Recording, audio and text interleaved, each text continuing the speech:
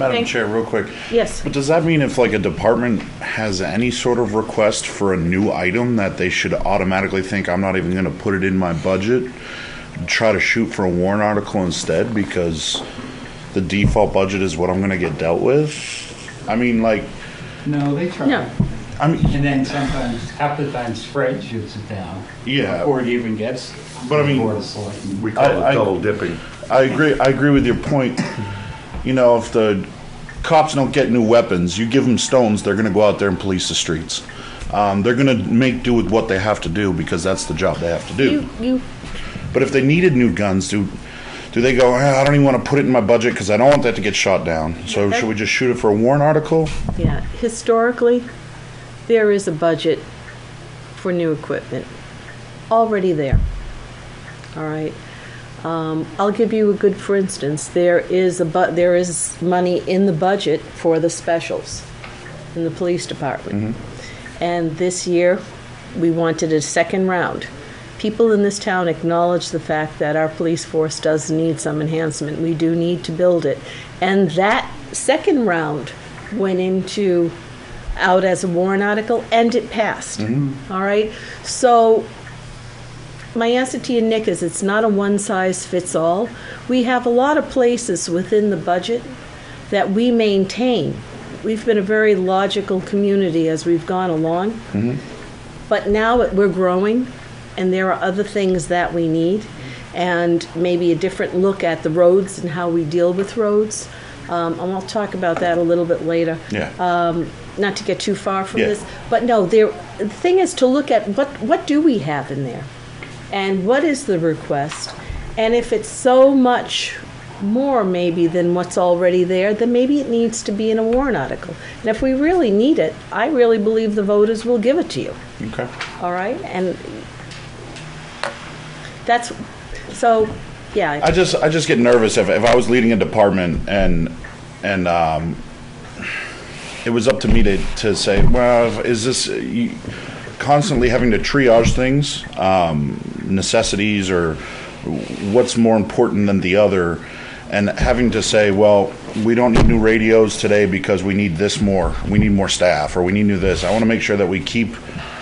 My main goal is to make sure that we keep the training fresh, the bodies fresh. If it's more bodies that are needed, whether it's the DPW, the police, or fire department, make sure everybody isn't afraid to come forward to ask for that stuff, you know, because I want to make sure that they don't just have to default say, well, let's put it on a warrant article because we're afraid to put it in our expense budget. I don't want anybody to be afraid of anything. Yeah. In the end, it may not be what they're asking for, but how we ask the voters for it, okay? Understood. I think that part of the process, people in this town want to say on what they decide on, what they don't decide on. But I don't think that any department head should be afraid. That's what we want them to do, is come in and tell us. I've said it more than once. Mm-hmm. You know, come in and tell us what you need. And I don't want to tie their hands. That's not what the budget process is about. It's just how we go about attaining the things that we do need. Okay? Tim was next, and then Sonny. Yeah, I think Nick brings up a good point. I think that is a commonly held view, but I think we need to take the greater truth at hand here. The department heads do not create warrant articles. Mm-hmm. So they're not sitting there saying, should I make a warrant article or put it in the budget? That's not their decision. They may end up having an advocacy toward doing one or the other, but it's not their decision. I understand it's not their decision. I'm just... I want to make clear for everyone, including the TV audience, that it's the Board of Selectmen that make that decision. Okay? As a practical matter, it's the town manager because the Board of Selectmen does whatever the town manager wants, essentially. So it's really the town manager, who is in fact the boss of all those department heads. Understand. So that's really where the call's made, is in the town manager's office. Yeah, and I understand. I think my point was more in the department heads making that having that internal monologue where what battle is worth fighting for. You know what I'm saying? And triaging the needs of the department, mm-hmm. and going forward to say what's the best route to go about this. again, they're doing a wonderful job with the amount of stuff they have, and I'm sure they will continue to do so.